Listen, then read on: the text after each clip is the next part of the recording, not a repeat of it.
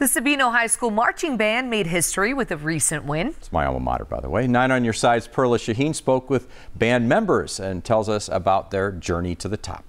The Sabino High School marching band made a lot of noise at state championships this year. For the first time ever, Sabino High School's marching band won first place in their division at the Arizona State Championships.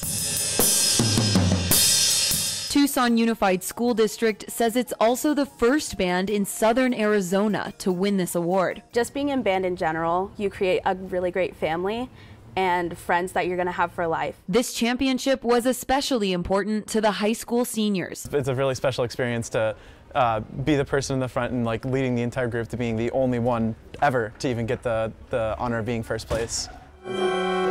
Most members were in band all 4 years, but they never made it past third place in state competitions. To get to that moment, we got to the third place and we didn't hear our name called, and it was like, oh, okay, maybe we got second.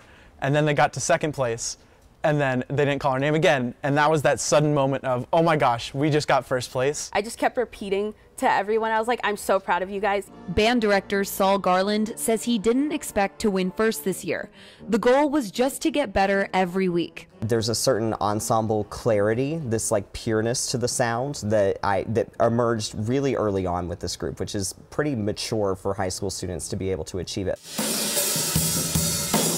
He says it was a mixture of hard work and talent that brought Sabino High School to the top. There's something special about this group of students. There's a work ethic there that you don't find a lot of places.